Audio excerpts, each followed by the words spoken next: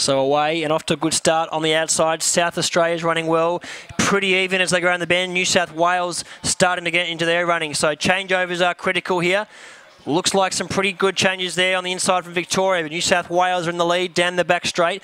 Queensland's starting to make up some ground, and Victoria are right in it as well. Changeover number 2 there.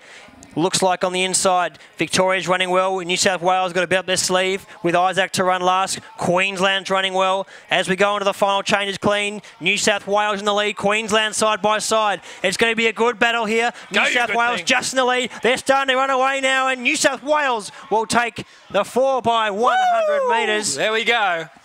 And we don't have a time there. A couple of the boys have one of the Victorians, looks like he's might have just twinged something, and I'm not sure if Queensland, they did get the baton around, sorry, but one of their athletes followed them all the way down, so a good little story for them, but no doubt about our winners there. New South Wales will have official results for you shortly.